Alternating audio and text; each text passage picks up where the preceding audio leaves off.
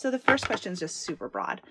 Just tell me about the history of the boat, what you know. It was built in Canada. This is my 5th boat that I've had that's built in Canada. And it was built by Wall, which is actually Prince Rupert. I've had 4 of his boats that he's built. And I got it in 2000. I've had it since then. It was built in 1975. And they had a buyback program. I've got 2 different boats from their buyback program where they're trying to get the number of fishermen down, so they'll buy. There in Canada, the license is on the boat, the fishing license, where here in Alaska, it's the individual owns the license. So to eliminate fishermen, they had to buy the boats. But this last buyback, they just bought the right of it to fish, and the owner kept his boat, which seemed like a good deal, but then what do you do with all these boats that can't fish in Canada again? And so consequently, I think he paid over $70,000 for the boat. He bought it in the 80s, and he sold it to me for $6,200. You couldn't get a little skiff for that. Mm-hmm. So it was great for us. There's 2 or 3 seiners here, the same thing, that you got them for pennies on the dollar because of the buyback program. So great. And was she a gill netter in Canada? No, it was a troller and crab boat. It was built to fish crab in Hecate Straits, and that's why it's so deep. Draws 7 feet of water, and normal gill net is probably about 3 or 4 at the most. They're fairly shallow, so it's heavy on the gear, but the fishery has changed so much that that's not a factor anymore. It used to be the big item. You had to have a little boat, and it had to be a double ender because you're hauling this net over the stern. And now we still do the same thing, except most of the boats are my size or some even bigger. Cool. And so just to be, I know a little bit about gill netting, right, but just to be really basic, will you tell us what gill netting is in general terms? It just, you have a net and it has corks on the top and web and then lead line, and it just hangs as a wall in the water. And you do all kinds of things with it, make it different shapes so you trap the fish in it. And now with the new web we have, when I started, you had cotton web, and you couldn't catch anything in the daytime. It was like a cargo net. But now the new style webs we fish all in the daytime and don't fish at night anymore. Or very few people ever fish at night anymore. It's just fish during the daylight hours. So it's just a wall of web that they get tangled in. They don't technically get gilled. They just get wrapped up in the net. Is what they do. Hit it, it kind of makes a pooch, and they turn or swirl or something, and they're just bagged up in the net. Okay, and then you see, how long do you soak the net for? I do about 15 minutes, but I fish one little stretch of beach, and once I've moved that 100 feet, I pick up the net. Now, most of the guys, I would say it's an hour. Some are 2 hours, but most of them an hour. Okay. But where I fish is different, and how I fish is different. Okay. So 90% of the boats. And do you fish differently because of the Voyager, or just what works best for you? Yeah, it's the area that I fish. Okay. It's real site-specific, like not even 200, maybe 100 feet of beach that I fish. It's actually a point. I'm fishing this point. Once you get past the point, you're not going to catch much. So you pick back up, move back up on the point, drift off, move back on the point and stuff. And so your sets aren't a lot of fish, but you make a lot of sets during the day. The average gill netter probably makes 10 sets, and I make 20 or 25 sets in a day. And so you're not getting many per set, but times 25 is good. And then in that 25 sets, you'll have 2 or 3 that you get a lot of fish. And so consequently, at the end of the day, it's a good day. All right, thank you. And so then we answered who built the boat. We answered when she was built. You answered if she does the job that she was built for, and she was trolling and crabbing in Canada. And then And then you converted her to gillnet, Right. or was she already? No, I converted it over. Okay. Yeah. And which was pretty straightforward. Before, like now, the reel's on deck. Before, gillnetter had to have a cockpit, and the reel is down in this low cockpit. And but now we catch way more fish, and we're tanked down. In other words, the hold of the water, your fish hold is full of water. So the boat's low. It's basically loaded when you don't have a fish aboard, and because of the hold full of water. So when you had this cockpit, you'd have water in the cockpit all the time. So we went to our reels on deck and stuff. There's as much change in the last 30 years in the boats as there is between the Wright brothers and a space shuttle. I mean, if you'd had this boat 30 years ago, they would have laughed. I mean, it would just be, and now if you had one of those boats rigged that way, you know, they go, that guy's wasting his time. You know, it's just unbelievable the change. Yeah, it's interesting because I was, I was trying to track down wood boats in all of the gear classes, and trying to find a gill netter that was older was difficult. You know, this boat, and then we also did the Audi, and those are boats, built in the 70s. Yeah. But I couldn't, for the life of me, find one local that was older than that. So you have to, if you have a wood boat, there's a fallacy that there are a lot of maintenance. But if you started out with a brand new wood boat built by a reputable builder, fiberglass, aluminum, or steel, and they all had the same engines and same gear, there wouldn't be, and you want them to look nice, there wouldn't be 5 cents worth of difference in the maintenance cost for the first 25 years. And that's what the Canadians, they build. There was hundreds of builders. This company that I built this at Digby Island in Prince Rupert, there was the dad and 4 brothers, and they'd build 1,300 fishing boats. But you would go down on a Friday, if you ordered a gillnet boat from them, you go down on a Friday and you pay them a third down. The following Wednesday, you pay them another third. And the following Friday, you pay the last third and pick up your boat. 7 days. They just cranked it right out. It was just amazing that they get orders for 50 boats, and the 4 of them would build that plus do all the other stuff too that they did. They had it down like there's a book out, Legacy in Wood.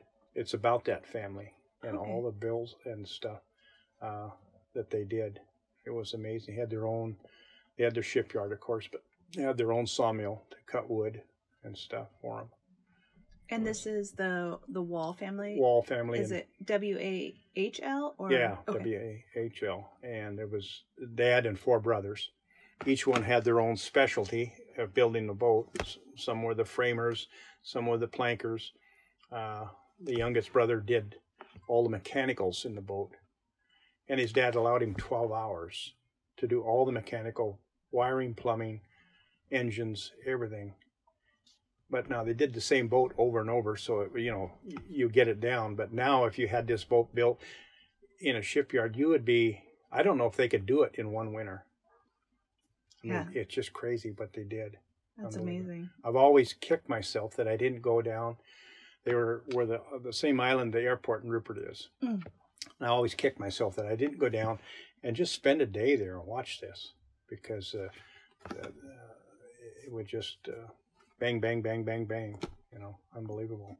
But yeah, I can't imagine the speed at which they just and they in Canada that time they had when they were building wood boats, there was probably 1,000 boat builders in BC. It was kind of standard if you're a fisherman, kind of handy. You would build a boat in the wintertime, fish it that summer, and sell it. And I'm sure it had something to do with their taxes or something. But and so there was a lot of boats, but the Walls would always win the best boat of the year, most beautiful boat of the year. They'd just win it over and over. They just had their boats were just, and there was a lot of beautiful wood boats in Canada. They really specialized in that, but they would win over and over. Wow, that's awesome. Thank you. So, so you touched on that you became the owner of her in 2000. 2000, yeah. What was that journey like, getting her? Well, I had another boat that was a freezer boat, and I was salmon fishing in August, and the main engine dropped the main bearing, so big, you got to change the engine. And so you got a choice, let's do the airmail thing and get mechanics and do all this, trying to get out and get a little bit of the season left, or just stop, because that was in August, and in October I start shrimping. And just take your time and get ready for shrimping. Forget about the last of the salmon, which I did. Put a new main engine in, put new refrigeration in, because I froze on board. I was processing and selling to E.C. Phillips. And first trip out, I was up in Rudyard Bay, and I hit the rock wall, running full speed. I mean, I wasn't paying attention, which normally happens when you have a disaster on your boat. Somebody wasn't paying attention. We always like to blame it on, there's a rock there that nobody knows about. Well, it's hard when you hit a 3,000-foot rock wall in broad daylight to say, oh, I didn't know, But I was back aft watching the buoy line go over, and it's real steep, so I'm 50 feet from the rock wall as I'm running down it, and it turned and I didn't, and the boat just destroyed itself. And so consequently I started looking for another boat. Had limited funds, because wood boat insurance is almost impossible for it. So limited funds.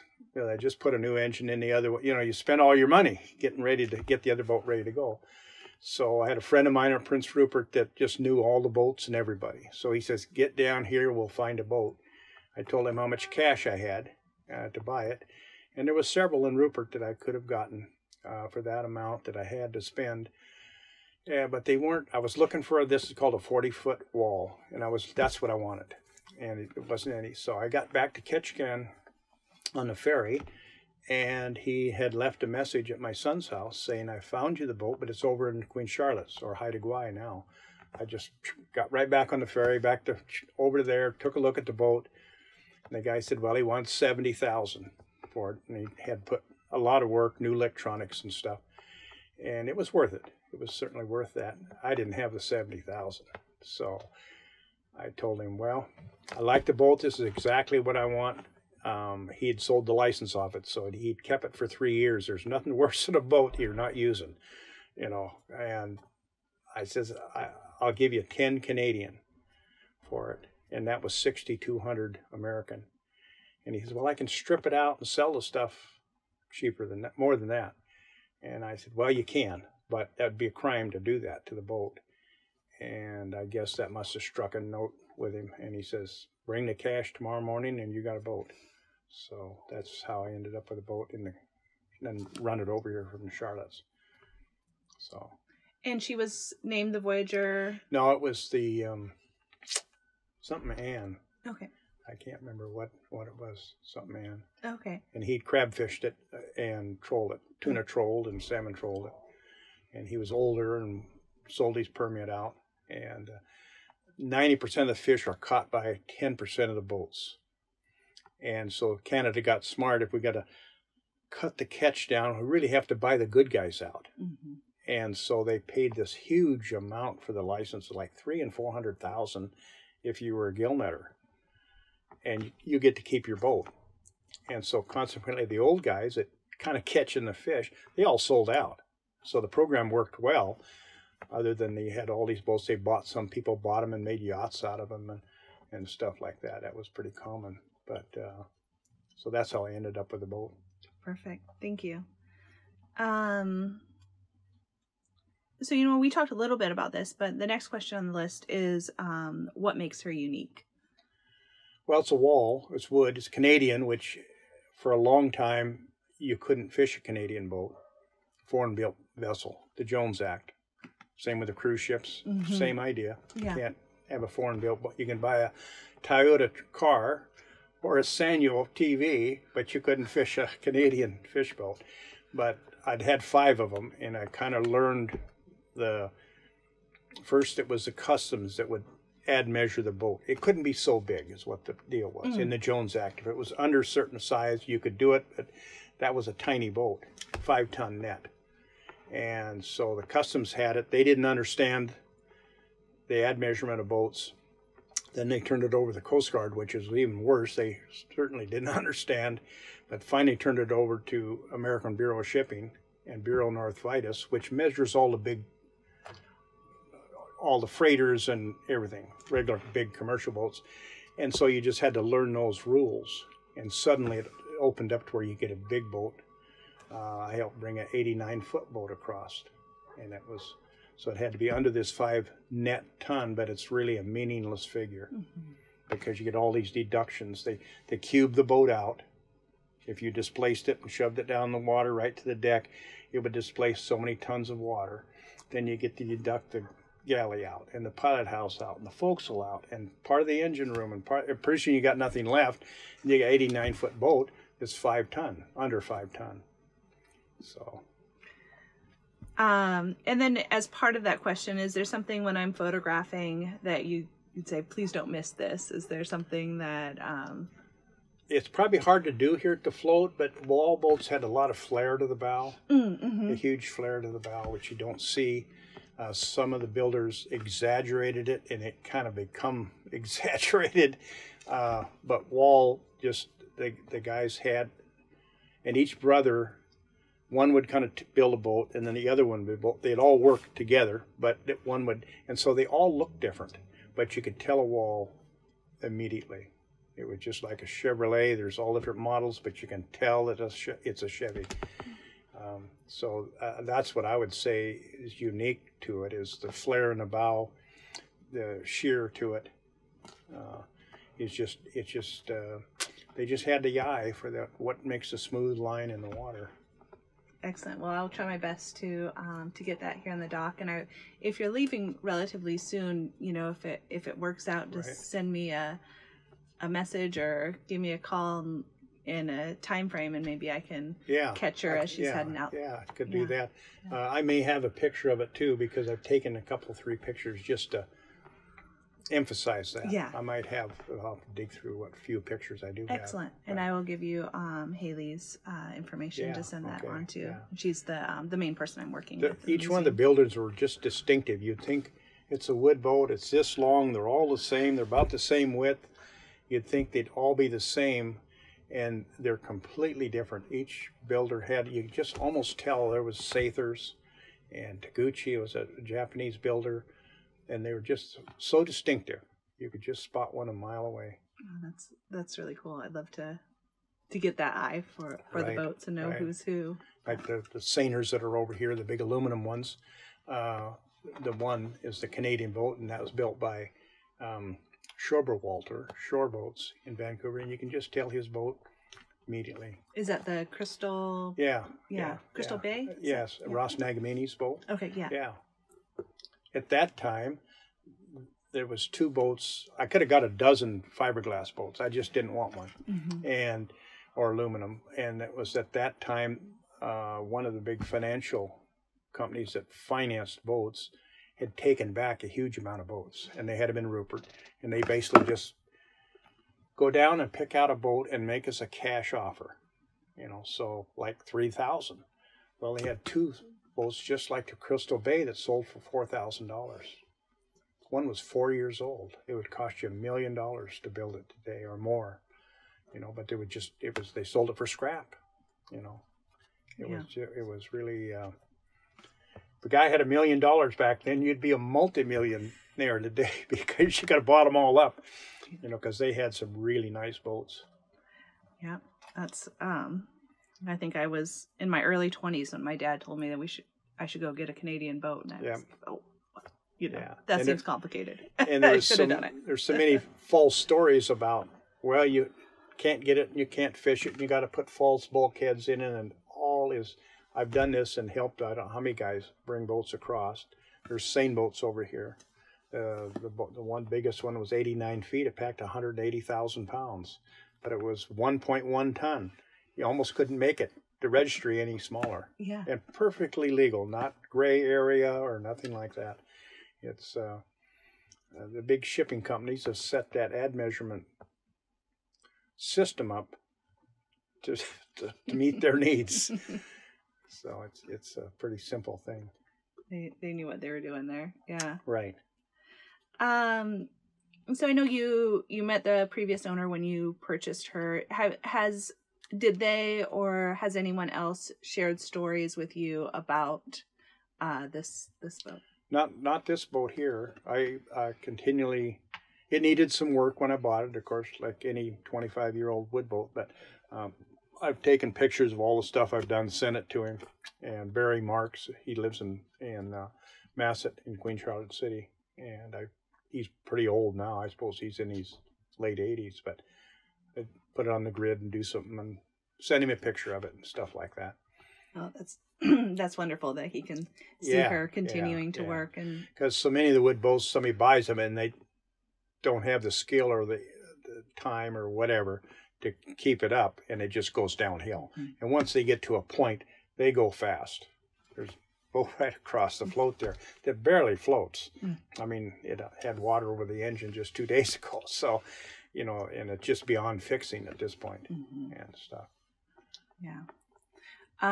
So it was Barry Marks? Barry Marks. And did he buy her new, or was he? No, he bought it from another fella in Masset. Well, actually, the other fella lived in Queen Charlotte City. He had it built new. Mr. Christensen was his name. And he had it built brand new. Okay, so you're just the third owner. Third owner. Okay. Yeah. Excellent. And you spoke about how the fishing industry has changed in your lifetime. Right. Do you have anything else you would add to that idea? Well, Alaska is just so fortunate. I mean, it's beyond. We have our Board of Fish and Game that manages the fishery, and that's just people like you and I that get appointed to the board. And of course, each gear group wants to appoint their type of gear group to that board. But it seems like no matter who gets on the board, 99% of the time, the guy takes his gear group hat off and puts what's best for the fishery hat on. And so the system works really well. The regulatory system, it just works. If you need a change done, you can actually make changes. I've probably changed, particularly in the shrimp fishery, 30, 40 different regulations as it evolved. Because I was in the shrimp fishery way back in the 70s when there was only 2 of us fishing. But and then we have limited entry, which we owe to the people of the state of Alaska because they had to change the Constitution, saying that this is a common property that belongs to everybody, but now it belongs to the commercial fishermen in a sense, and is costly to get in. And had we not had that, I was helped set that program up, and I was the only reason they had me there. That's all I did was fish, and the way it looked to me like, boy, if you didn't have a fancy boat and all this stuff, you weren't going to get a permit. And so I worked real hard that the dollar value wasn't important as how many years you fished and what you did and that type of thing. And so limited entry passed. The state voted overwhelmingly to change the Constitution, which I didn't think would happen. We hired a consultant. I think we give him $250,000, and he says, I'll win the election, but I don't want you guys to do anything. I said, well, geez, let's get on the radio and put letters in the paper of why we need limit. He says, don't do anything. So it was so negative against limited entry or changing this Constitution that at that time, the wife and I, we just went south. I didn't even vote. I said, and that's all he said, just you guys vote and get your wives to vote. That's all I'm going to ask you to do. Don't do anything else. We went south, and I called up the next day to see how bad we lost, and we had, I think it took a 3/4 vote, and it was over that. And so I called him. His name was Phil Jackson, and I called him, and I said, what happened? He says, well, we had the fishermen vote. They knew why we needed it, and their wives, of course. But I wanted every other wife in town that her husband wanted to go fishing, and she knew we're better off to stay working at the pulp mill or something, which is nothing wrong with that. And so she voted for limited entry, and that's why it passed. And the fishermen then have a permit, and you basically have control. So you had Board of Fisheries that you could do good regulation and end up with good regulation.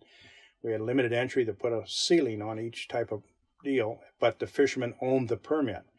And then the state legislature passed the law, Mom and Pop Hatchery Law, which for Sarah, Northern Sarah, Prince William Sound, allowed us to raise hatchery fish And so consequently, you got great regulation. You got a limited number of participants. That the permits are valuable, so it's kind of like a retirement in some respects. And you got the hatchery producing a block of fish every year that you could fish 7 days a week on in these hatchery areas. So if they want to close the outside area for the natural runs, you really don't care. In fact, it's opposite now. We used to be pounding on the desk, give us some time to fish. And now, if you go up and talk with Fish and Game, they will say, we probably get calls saying, don't give us so much time. Make sure you get escapement. It's completely different. Mm-hmm. So those three things, we have management that's just world class. I mean, absolutely world class. And when did that vote happen? It had to be in the early 70s. The federal government really pushed limited entry because they knew if every fishery in every state was the same as us, too many guys fishing. And how do you limit them? Well, Alaska, there's not many people, and it's a real fishing state, biggest industry in the state, and so biggest employment industry in the state. So they really put a lot of emphasis. So they sent us around all over to I think I went to every goofy village there was to find out what should the law say, because every place is different. And the lawyers, one village, they might say, well, only boats that are blue can get a permit, and we'd go back that night to the hotel, and these lawyers would say, well, I could beat that in a minute. It's against the Constitution. And they basically drummed into our head, you can't give Alaskans preference. And so it ended up, there's a town, Pittsburgh, California, and Mount Vernon, Washington, you actually got more points than any Alaskan did. And so it's went to this Supreme Court 3 times, and no changes. It's been upheld 100% all the way.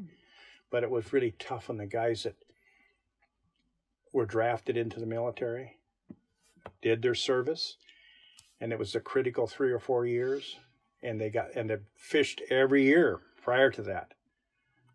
Got nothing. And they actually had to go buy a permit. I know several of my friends that did that. But there was just no, except once you make that first exception, then there'll be millions of exceptions. And it's set up that it's probably the only real thing that's worth money that the IRS can't take. And they've tried right off the bat. Guys would owe money, and they would seize the permit, and the state would call the guy and say, well, do you want to give your permit up? And no, that's what I do. Well, then we're not transferring it. And so you don't see that anymore. It ended up to be probably a very unique piece of property that's got value.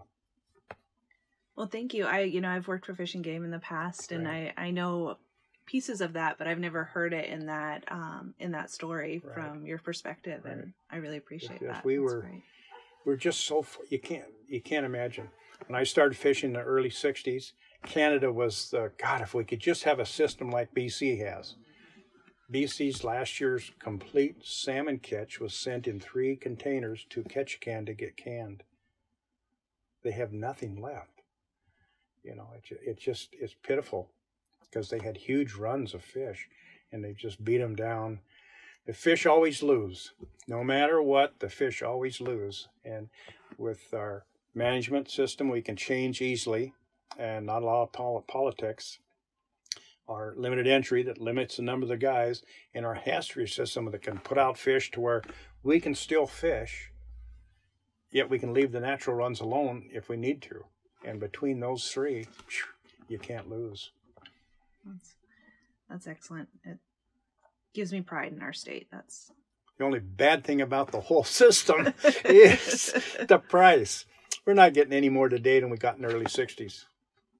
It's I won't say any more about the price, but we don't have any competition either. And you used to have cash buyers and that kind of stuff, And in the same respect, if a processor loses millions of dollars and they bought 200,000 pounds of gillnet fish from me, they don't call me up in December and say, geez, we lost 50,000 on the fish we bought from you. Can you send us 10? You know what I mean? So they have to make almost obscene amounts from time to time. Otherwise, they won't be around. And that's why you're down. It's weeded out the ones that I guess aren't real business-wise. And so we're down to 2 processors here, or 3, I guess, 3. Yeah. So we, it's E.C. Phillips. E.C. Phillips. And then Trident. Is it Trident? Okay. And then Alaska General Seafoods. Oh, AGS. Yeah, right. Okay. Right. Now, see, AGS is owned, I don't know if it is today, but when it come here, it was owned by a fella in Canada. And in Canada, the permit went on the boat. Well, as the financial things went along, he ended up with all the permits. One person, at one time I heard he owned 47% of all the salmon permits because it was on the boat and the guy needs an engine. Well, okay, we'll just put a note on your permit or your license, fishing license that's on the boat. And of course, as things get worse, more guys go broke and he ends up with these licenses. Mm-hmm. Where Alaska is just completely different. That was great. So do you have a favorite story about the boat or fishing that you'd like to pass on? Maybe the best day or maybe the worst day? Well, the worst day is when I lost one of my boats. I mean, that's not a good day without. I've lost 2 different boats, and both I don't carry insurance, so you just get your checkbook out and write another check and buy another one. But I guess the best day is just all the days. I'm fortunate, I don't go to Hawaii and I don't drive a brand new pickup truck and all that kind of stuff. I've got a new house. I've built 3 homes, no mortgages. I never had a pain of any kind. You get 8 months a year off for your entire life. Now, even if you're not making a lot of money, that's pretty good. You can do anything you want for 8 months a year. Now, you may not some years be able to afford to do anything like last year, but it's just hard to, if you got kids, you're there for 8 months, all day long, whatever you want to do, that's a plus that I think that what makes it even a bad day fishing a good day. Yeah, that's great. And, the next question, I think you've answered that too. It's fishing isn't an easy lifestyle. Well, what keeps you going out? Well, I like the boats. I like working on the boat. To me, it's not work to me. So I like doing that. And I like working on nets and stuff like that. And where I normally fish, I don't see another boat. So you're kind of by yourself, which is odd for gill netting because normally gill netting is a whole bunch of boats jammed up, and I call them boat fishermen. They're fishing boats and not fishing fish, so it just I don't know. It's just hard to beat. Yeah, hard to beat. Now you can almost do anything and make more money than you would gill netting in southeastern, but there's just other pluses in there. Yeah. And, we don't have to talk about where you fish exactly, right? But there are just a few places you can gill net in Southeast, right? It's like 2 districts. Well, there's actually about 8 different districts. Oh, I guess I was thinking lower. Yeah, here there's only one, Tree Yeah. Point down there. Yeah. And I fished that whole area, started at Foggy Bay, and I fished all the way down over, this would be my 59th straight year of fishing. I ended up now clear at the other end. I'm the last guy down there as far as you can go. But you learn to get off by yourself, figure out what the fish are doing, not what the other boats are doing, and then just get the right gear. The nets are so important. You might not wear the net out, but you always hang a brand new net every year. Never use it 2 years, and I've tried different. Well, I'll buy a heavier web. It'll last 2 years, but you don't catch as much fish with it. And so you get the finest twine you can get away with and hang brand new every year. I used to switch when the nets weren't so expensive. I'd switch in the middle of the year and put a new net on. Use 2 nets in 1 year. But now they're so damn expensive that you can't do that. And you want to have a new net because of the visibility of the net? Right. There's 2 things you want to match is the watercolor.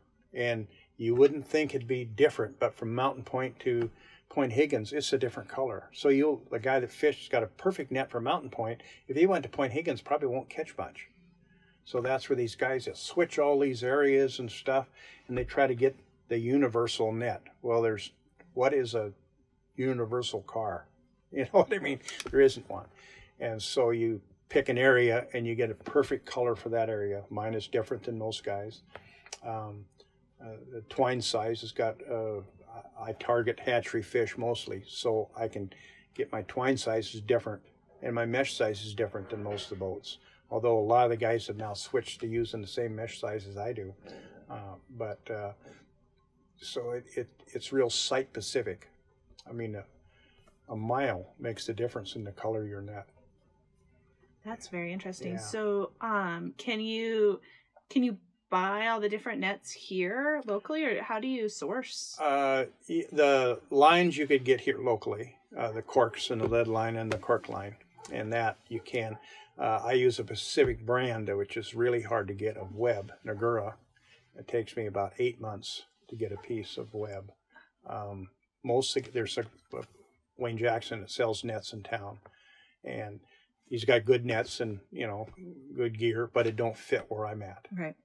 And so that's another advantage. I have a boat coming. He comes down to fish where I'm at, and he doesn't. First off, you can shut the door on him. I mean, he don't know it, but he don't catch anything either because his net's the wrong color. And it's just all the little nuances, I guess, and that makes the difference at the end of the day. So when you say shut the door on him, is that we always talk about, even when we're trolling, we talk about corking somebody. Right. Is that same idea where you're like... No, I've got it where it don't pay to cork somebody. You just make them mad, and then they come and cork you, and then you got to cork them back, and then you go through this screaming and yelling match that you do, and talking about each other's mother and that kind of stuff. Give them plenty of room, but if you know the area really well, you can shut the fish off and still give him room. So it's a more subtle... It's a more subtle. You just close the door on him and he don't know it. Yeah. And as simple as that. And then they try to do set for set. I pick up, he picks up. I set, he sets. Well, he's not fishing fish. He's fishing me. So I go, well, after a few hours of that, I go, well, I'll just set my net backwards. And he sets his net backwards. A lot of the gill netters, the majority of the gill netters, the vast majority, fish boats. Look for a bunch of boats, see what they're doing, how much room they give each other, and go do that. It don't make any sense, And then, or if they do try a new area, they will try the new area when there's no fish that they're catching. Well, there's times that the fish just aren't to be caught for whatever reason. An old guy that when I started fishing, he's retired 25 years ago now, but we kind of fished together, and I was fishing in the same spot, and I'd see him leaving, and I'd call him and I'd say, Bud, I said, why are you leaving? God, I had 180 dogs this last set. Well, I want to go try this other spot. So he had this big itinerary of spots he could go to, and he knew they were just as good as where he's at because he's been there when the fish are there. So he gets too crowded where he's at. He knows another place to go by himself. And the key to it is get off by yourself. 90% of the Tree Point area has no boats in it whatsoever. If you look on the radar, there's a big clump of boats here and a big clump of boats there. And the rest of it's wide open. Some of the best spots when I first started aren't fished now. And it's not that the spot is different, it's just there's nobody fishing there. So there's nobody to go over and fish beside. It's crazy. It's really crazy. Yeah, so the culture of it changes. It just, and then the expense of it. Now, I don't know, quite frankly, I mean, you're looking at $500,000 probably to get into gill netting. Mm-hmm. And it's way too much. The state should never have started loaning money to buy boats. Now, loan money to buy a permit, because you can't go to a bank and get money to buy a permit. You have to have the cash or a state loan. But they allow them to loan them money to buy a boat, and all that did was raise the price of boats. and which didn't help the fishermen in the end at all. You know, yeah, you can get the money, but you still can't pay it off. You know. Yeah. And examples of this boat here, had there been a market for it in Canada, I couldn't have touched it for what I got. You know, the guy said 70,000. You might negotiate him down to 65,000, but not to $6,200. You know, and there just was no use for the boat. So the best help they could do the fishermen, it's almost too late now, is cut out that state loan program that loans money for boats. You know, it just because they get so overcapitalized that the fishery couldn't support it on a good year. And so I see this big turnover. I mean, I've seen 3 generations of turnover in the fleet. Yeah. You know, the guy will fish 4 or 5 years and then quit, or he'll get married and have a couple kids, and it just don't pay. You know what I mean? And it's, I think now a new gillnet boat is $500,000-$700,000 to go out and make. I think last year, the average was $22,000 gross. Gross. That's before anything. You know, if these guys hadn't got that COVID money, I don't know what they'd have done last winter. That was a lifesaver for the fishery. Yeah. Lifesaver. So. And the COVID money was a government, a federal. Yeah, it was PPP. Okay. You know, they finally allowed fishermen. They considered them employed. It's really weird how they consider fishing. Nobody considers a fisherman employed.